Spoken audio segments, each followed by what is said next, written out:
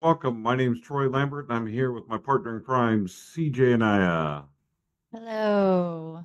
Back to create more chaos. I'm kidding. That's not what we're here Yes, not going to create chaos. What we're actually going to do, although we might, I don't know, but let me just for. reconsider that. What we're actually going to do today is we're going to talk about one part of Plottr that's the notes section in Plottr. So with that, I'm going to share my screen, and CJ and I are going to walk through how to create notes in Plottr and what those notes look like.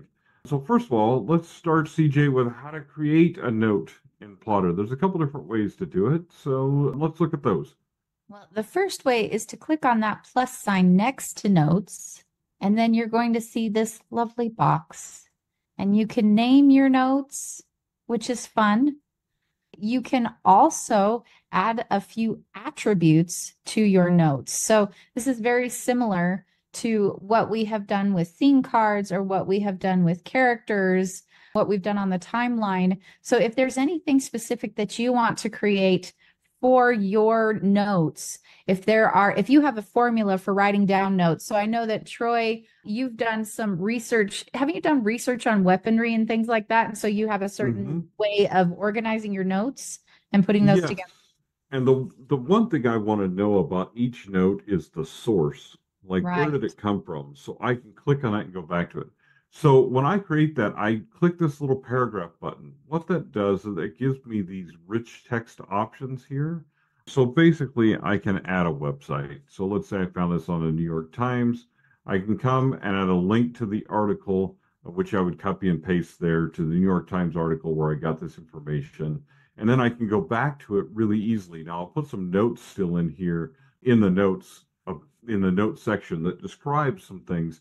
But then if I have to go back for more detail, I know where I can go back and do that research without having to go back and redo it again.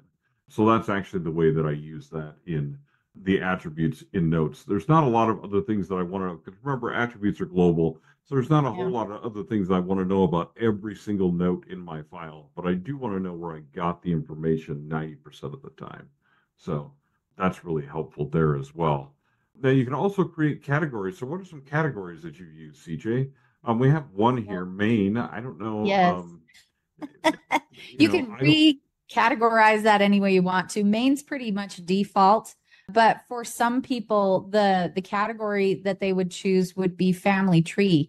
I know that some people have done family tree notes categories because they're either writing epic sagas that are generational, or maybe it's like a category of, the kingdom and the hierarchy. Sometimes it's a category of magic systems. And so potentially some people have used notes as a way to world build. It really just depends on what works for you, what kind of categories you want to place, how you want to create things. This is a way for you to keep track and organize based on the way your brain functions. And that's what's beautiful about Plottr. Another plug for Plottr is that you can customize this according to your brain's needs. And since my brain needs a lot, there are a lot of things that I customize. So categories are a really great way Yep, to do that. absolutely. I do a Yeah. lot of the research, a lot of pre-writing things, stuff like that I have a category for all kinds of different things that I do in Plottr.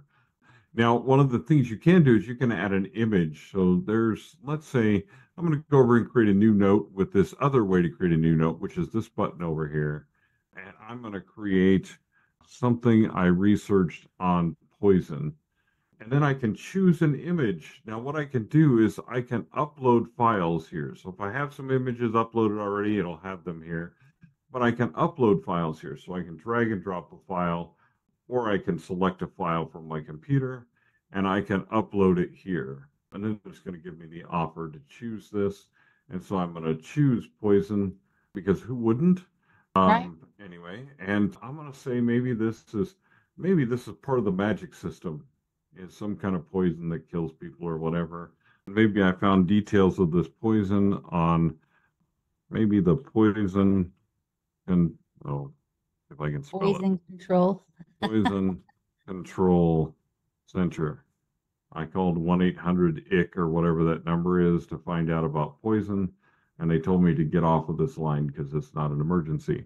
Anyway, and so I'd put the website.com here, and you'll see that that changes into a link right there. Anyway, so that's another way that you can use notes is you can add some photos as well, additional information that I may have learned.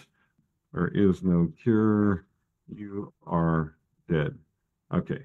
So anyway, I don't That's know that that's cheerful. I love it's it. cheerful. That's why I like to write cheerful, cozy little mysteries that are all about that. So that's another way that you can use images. And we've already kind of shown you the fact that you can make notes here and you can actually use hyperlinks as well. You can also add additional photos in this section here. I usually don't do that because they're kind of large. So if I have additional photos that are related to the notes, I'll actually create another hyperlink to those in another folder. But you can add images here if you want to do that. Now, there's also one other thing in notes, and that's up on the upper left-hand side of the notes thing. So let's talk about that, CJ. There's things for books, characters, places. What's that all about? So if you click on books, you can actually state, okay, this particular note applies to this particular book in this series.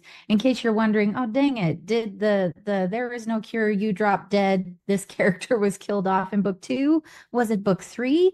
And then you don't have to sit there and figure out, the author thing. And by author thing, I mean the CJ thing, where you learn the hard way and you're reading all the way through all of your books just to figure out where that happened, when it happened, and to remind yourself of things. So it's a nice way to kind of create a bit of a story Bible in the notes section as well. Same thing with characters. Are these things happening to specific characters in specific places? What is applicable to these notes? Which characters are applicable? And so tagging is also a helpful thing as well. So in some ways you're using books and characters and locations such as places in order to classify where things are happening, to organize things, and it helps with filtering and searching, which are some things that we will go over in our video on miscellaneous items that you should learn.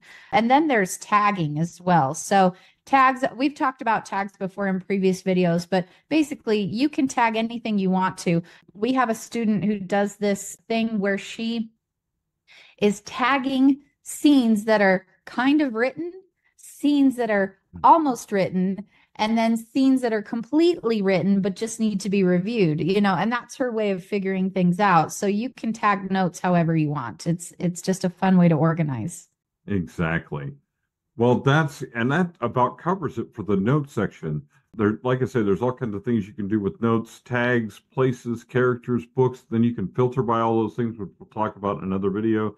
You can add images, you can add notes, you can name them kind of whatever you want to name them.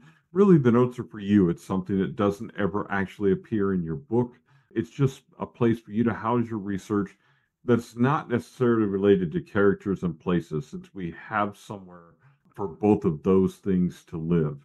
So if you're interested in those, see our video on characters and also our video on settings as well. And with that, everybody, that's it for notes. Thanks for joining us.